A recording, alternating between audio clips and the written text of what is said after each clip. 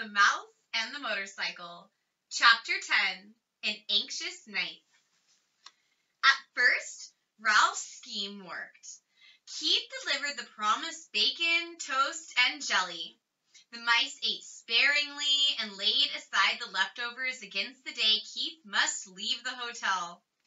Ralph's mother continued to worry about tipping room service. "I want to do the right thing," she insisted. "There must be some way we could manage a tip." The mice dared not leave the nest to search for small coins that might have rolled under beds and dressers. It was late in the afternoon when Ralph heard Keith and his parents returning to their rooms.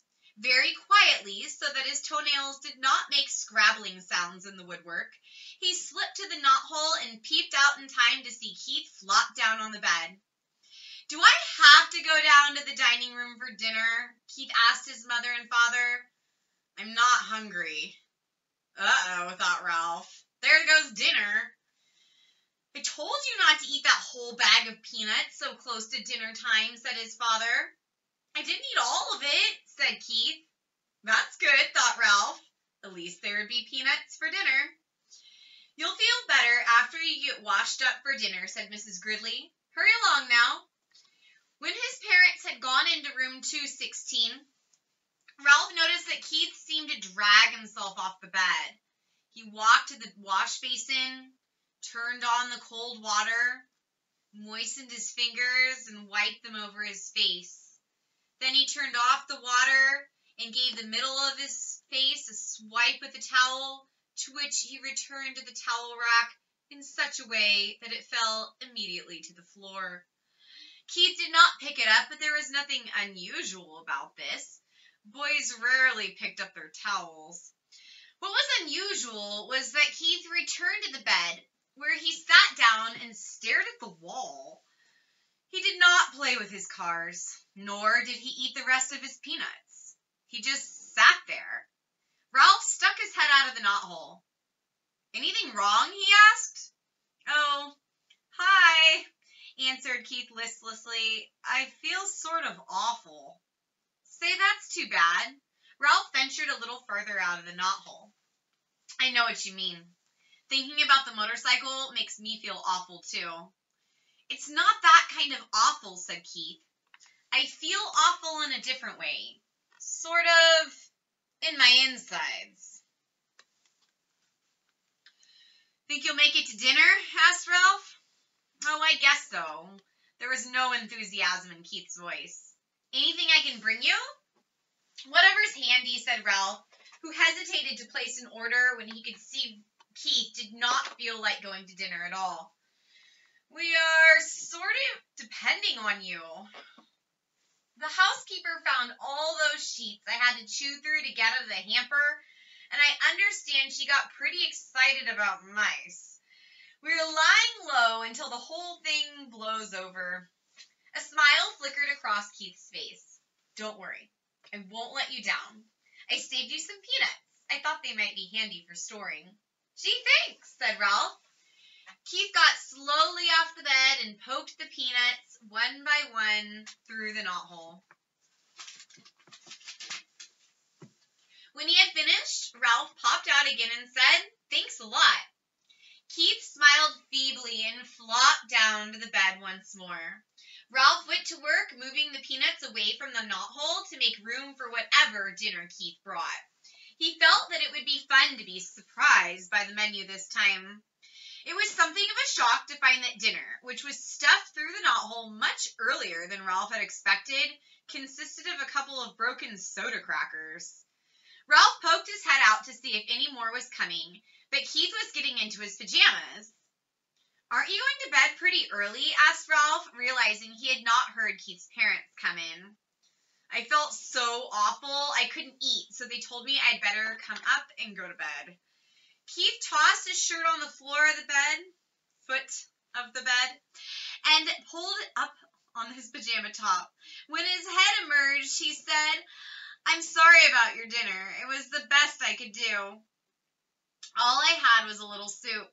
"That's all right." Ralph was beginning to be concerned. If the boy could not eat, neither could the mice. Keith fell into bed, and Ralph ran off to report the news to his relatives. "What a shame," said Ralph's mother. "The poor boy." "Oh, dear, whatever shall we do?" cried Aunt Dorothy. "Our very lives depend on him." The little cousins huddled together, big-eyed and frightened. "Yeah, what about us?" asked Uncle Lester. "How are we going to manage if he doesn't bring us our meals? It isn't safe for us to go out pilfering when the housekeeper has declared war on mice." "I knew it was a mistake to depend on people," said Aunt Sissy. "We'll manage somehow. We always have." Ralph's mother was trying to be brave, but Ralph could see how worried she was. After all, he did bring us a supply of peanuts. We should be grateful for that.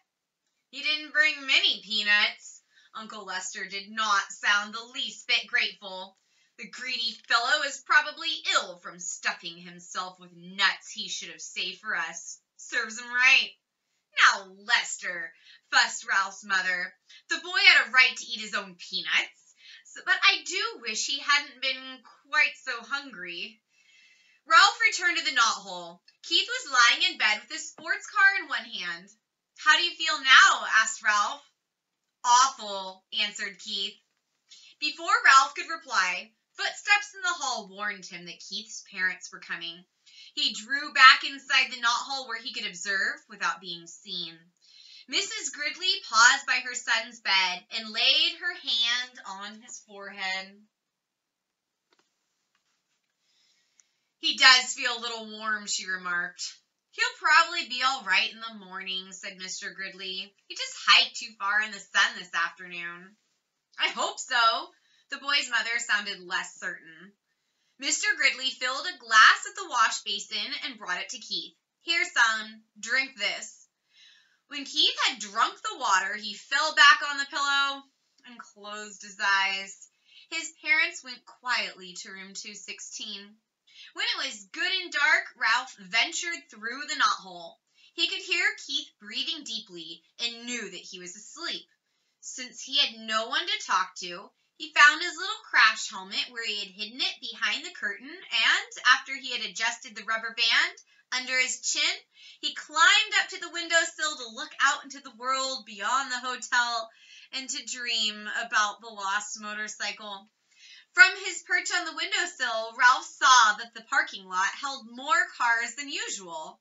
This meant that the motels back on the highway were full, and travelers had followed the sign pointing to the Mountain View Inn. He could hear the holiday weekend activity in the halls, too. People walking up and down, luggage being set with a thump on the floor, keys rattling in locks. Gradually, as the night wore on, the hotel grew silent, more silent than usual for now. Even the second floor mice were quiet. There was no scurrying, scrabbling, or squeaking inside the walls. In the silence, Keith tossed in his sleep and mumbled something that sounded like motorcycle. In a moment, his mother slipped through the doorway, pulling her robe on over her nightgown. Ralph hid behind the curtain, peeping out just enough to see what was going to happen. She laid her hand on her son's forehead and murmured, "Oh, dear." Almost at once, she was joined by Keith's father, who was tying the belt to his bathrobe. "What's the trouble?" he asked. "Keith has a fever," answered the mother. "He's burning up." Ralph was shocked. The boy really was sick.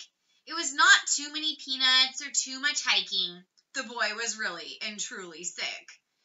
The father turned on the lamp on the bedside table, and he, too, laid his hand on the boy's forehead. Keith opened his eyes. "I'm so hot," he mumbled. "I want a drink." His mother pulled back a blanket while the father brought a glass of water and held up his son's head so he could drink part of it.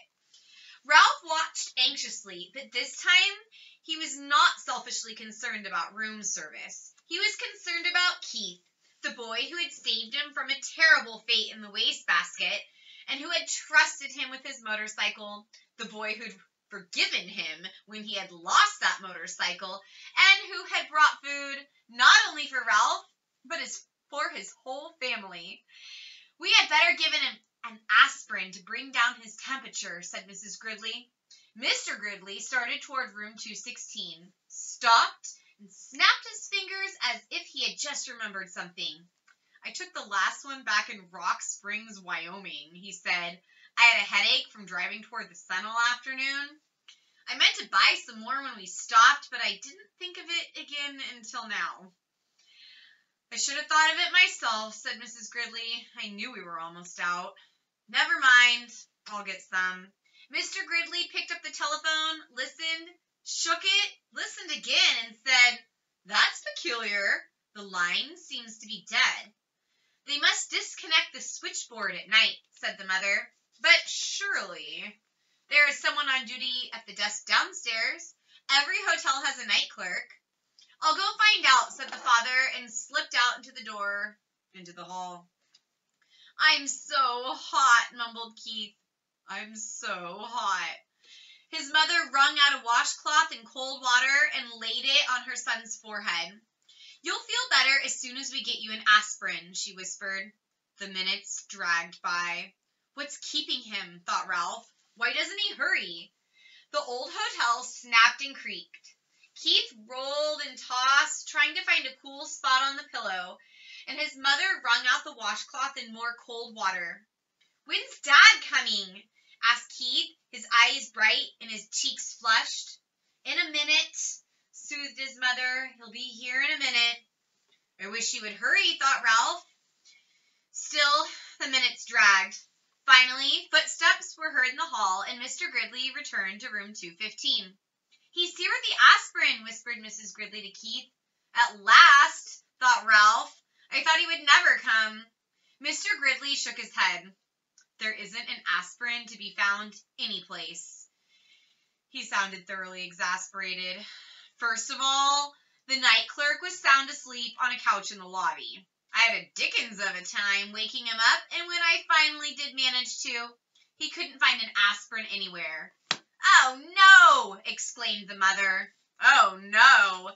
Echoed Ralph's thoughts. What about that little gift shop off the lobby? Asked Mrs. Gridley. It must sell aspirin. Locked up tight, and the clerk went home with the key, answered Mr. Gridley. Oh, dear. The night clerk was really very nice about it, said the father. He even came up and looked in the housekeeper's office. How far is the nearest drugstore, like CVS or Long's? 25 miles back on the main highway, answered the father, and it closed at 10 o'clock and doesn't open again until 9 in the morning. The mother held her watch under the lamp. It is almost 1 o'clock. It is hours until morning. She crossed the room to wring out the washcloth again. What will we do? What can we do? Asked the father helplessly. I even telephoned the doctor, but there has been a bad accident back on the highway and he can't come. The night clerk said he would telephone the milkman before he starts his route at 6 and ask him if he can bring some aspirin, but he won't get here until 7 or later. All we can do is wait. Keith tossed under the cold washcloth. Mom, I think I'd like to go to sleep now, he muttered thickly. I guess it's all you can do, said his mother, and bent over to kiss his hot forehead before she turned out the light. Ralph did not even wait for the boy's parents to leave the room. As soon as the light was out, he leapt silently to the carpet, and by the time they had gone through the doorway into room 216, he had hidden his little crash helmet behind the curtain and was halfway through the knothole. Somewhere, someplace in that hotel, there must be an aspirin tablet, and Ralph was going to find it. He only wished he had had the motorcycle so he could travel faster. That is the end of chapter 10. The next chapter in The Mouse and the Motorcycle will be chapter 11, The Search.